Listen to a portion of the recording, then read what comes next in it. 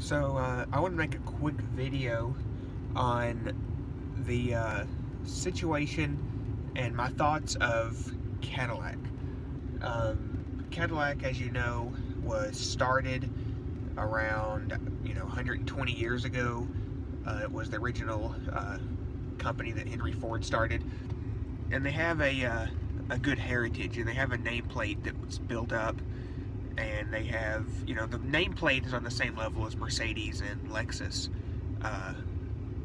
But the cars they've been putting out recently, like the Cadillac CT6, the XTS, older Escalades, they just have been kind of subpar for the course. If I had to make a 1 to 10 rating, 1 being the lowest, 10 being the highest on the luxury scale, and I wanted a 7, Cadillac would be a 6 or a 5.5. It's just almost there, and that comes, of course, from General Motors. Most American car companies are plagued with the cost-cutting, or at least cost-cutting in the wrong areas. I guess General Motors is thinking, hey, Cadillac's been around 120 years, they have this nameplate. We have a few good-selling models, like the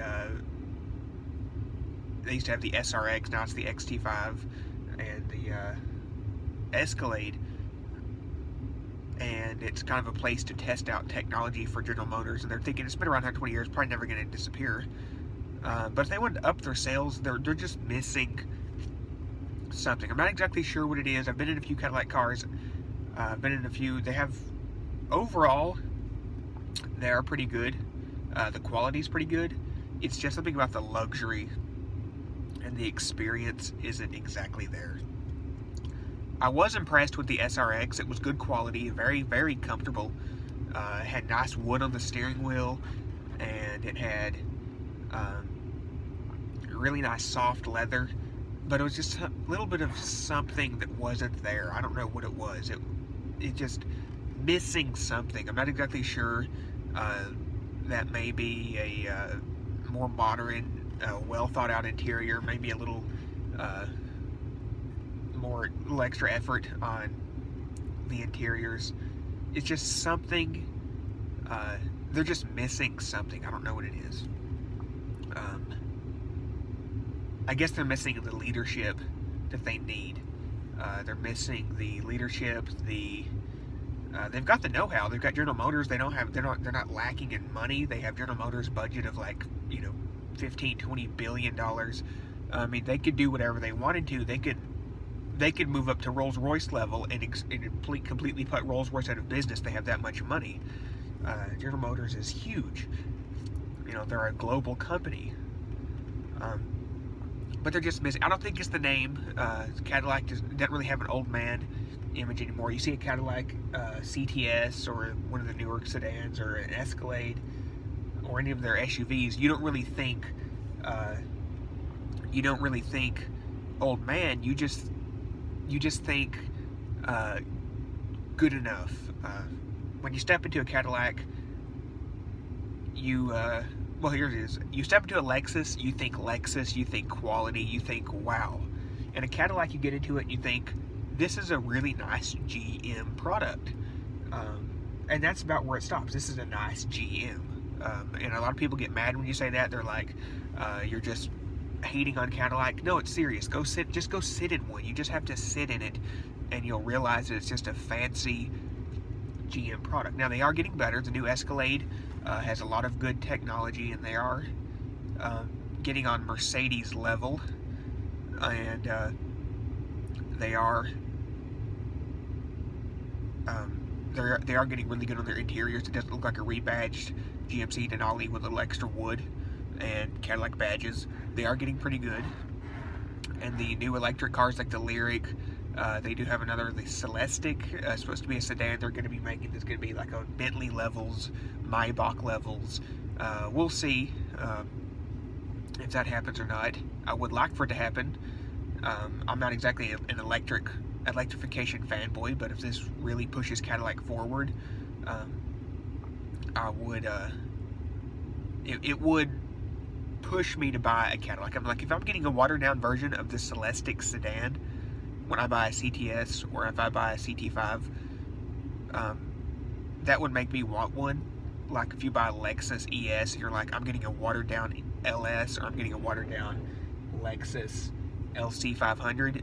You're going to be thinking of it from that perspective. I'm getting a little bit lesser version of, you know, a Bentley or whatever. But when you're getting a essentially a stronger version of a Chevy or a GMC, it's just the wrong, coming from the wrong perspective. So that's what a one of those fancy new cars would do for them.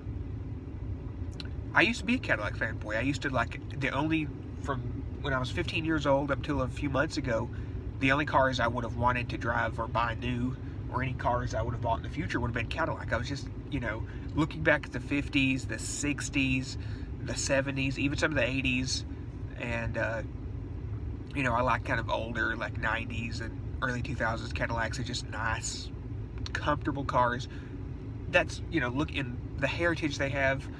I really would have wanted a Cadillac, and that's all I would have wanted. But when I looked at a Lexus and I looked at Genesis and even Mercedes, I don't like German cars at all, just because they're German. It's part of that American coming out of me. You just look at those other cars and you're like, I don't care about brand heritage. You know, that's just the heritage. You know, it's like Warren Buffett said, it takes a lifetime to build a reputation, but you could lose it in a day. And Cadillac has kind of lost that reputation. They still have a good name, just like Sears has a good name, JCPenney still has a good name. It's just they've kind of tarnished their name to where someone like, they have to clean it up, and they have to really, to get someone like me who does like Cadillac and would consider buying one, but to push them over the edge into Cadillac land, and to you know, a